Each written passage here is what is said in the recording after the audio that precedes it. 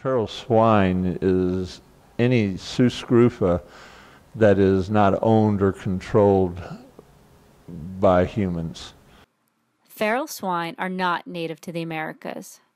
They have been reported in at least 35 states, and their population is estimated at over 6 million and is rapidly expanding.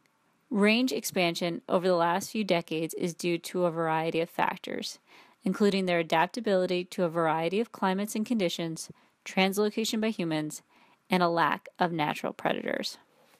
Feral swine cause damages across the board. I mean, our primary focus is agriculture and natural resources. They will eat or root up almost every crop imaginable. They've been very destructive to natural resources. They're considered one of the world's worst invasive species. But they also damage property, destroying fences, tearing up people's yards, golf courses. They get on highways and cause vehicle accidents. Basically, feral swine just are capable of pretty well tearing up anything they're exposed to. The U.S. Department of Agriculture's National Feral Swine Damage Management Program is looking into new ways to find and stop feral swine and the damage they cause, which includes turning to dogs for help. Show me.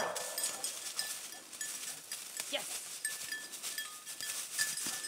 Detector dogs are canines that are trained to find some aspect of the animal. They're touted usually as being non-invasive because they're not targeting the animal itself.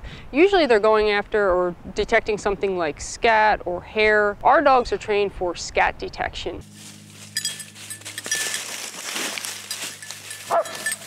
Dogs were initially developed for Nutria, but it's a tool that we have that can easily be transferred to feral swine as well. And it's something that can have the potential to help other programs with their eradication effort, or in situations where feral swine are not there or they don't believe they're there, but now you're getting reports suggesting that they might be. So the onset of a potential infestation. Most recently, the canines and their handlers traveled to Southern California to assist with an eradication effort. California Wildlife Services reached out to us and asked if we could assist with some surveys that they were doing for feral swine. They were using a number of different survey tools, which is important when you're trying to, quote, prove absence or prove eradication. And they wanted one more tool that they could use to build their confidence that feral swine was indeed absent from the environment. They reached out to us and we sent 2 canine teams out to the San Diego area, and they were assigned different areas that they surveyed. We did not have any confirmed detections when we were in California. The one dog, Kiva, did respond. The sample was collected, but the DNA was so compromised that they could not come back with a clear yes or no as to what the identity of the animal was.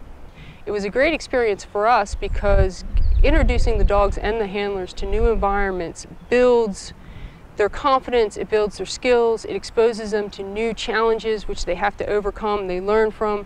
So it's a process where you just keep getting better because the more experiences you get, the more you learn. So the next time you go out, you're even more prepared to handle the challenge. Detector dogs are just one of the many tools the USDA can use to find and stop invasive feral swine. As we move into situations where we have more and more areas where we've reduced the numbers of feral swine, we're needing to see if animals have been reintroduced or if we've missed some. Detector dogs will provide that confidence that they're gone. Good girl, show me, show me. Yes, good girl. That's a good girl.